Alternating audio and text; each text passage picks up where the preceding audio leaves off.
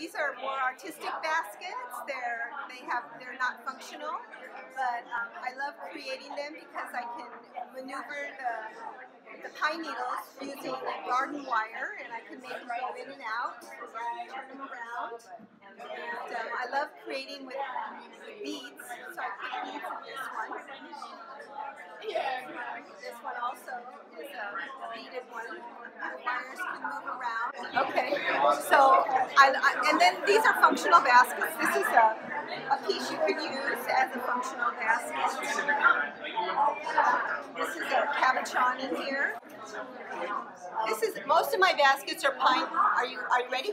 Yeah. Most of my baskets are pine needles, except for this basket right here is made of sea dune grass.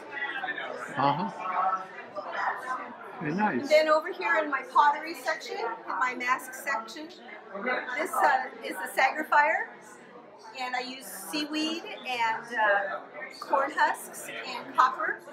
The copper you can see on these pieces, the black is the copper. And this is a horsehair.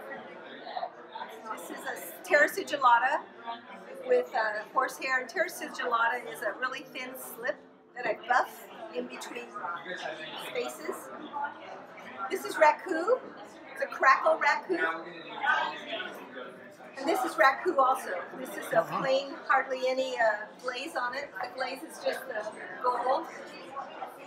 And that's in a pit, a brick-lined pit or something? This raku is actually fired in a outdoor kiln, a propane outdoor kiln, and then you take it out of the kiln and you put it in a trash can with newspapers and sawdust. You let it catch on fire and you cover it. And that creates the dark, dark black, the oxidation that you see right here. Oh, that's nice. Yeah, I like it. Yeah. Do you sometimes put different sort of elements in with the mask to give it a coloration? So these masks I do. Sometimes I put seaweed, sometimes I put corn husks, sometimes I even use cat or dog food. Yeah, like this one I think has some cat food in it and some dog food.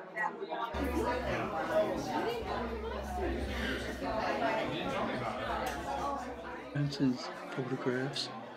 She couldn't be here tonight because of a family emergency.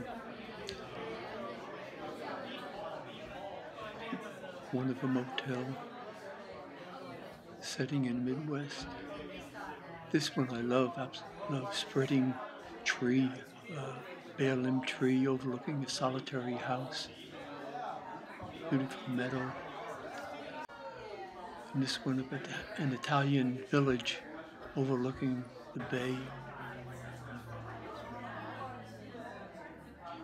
And over here we have a few scenes of a lively crowd that we had tonight at the reception tonight. Some good food, good conversation, lots of art to view. Hope you can join us next time.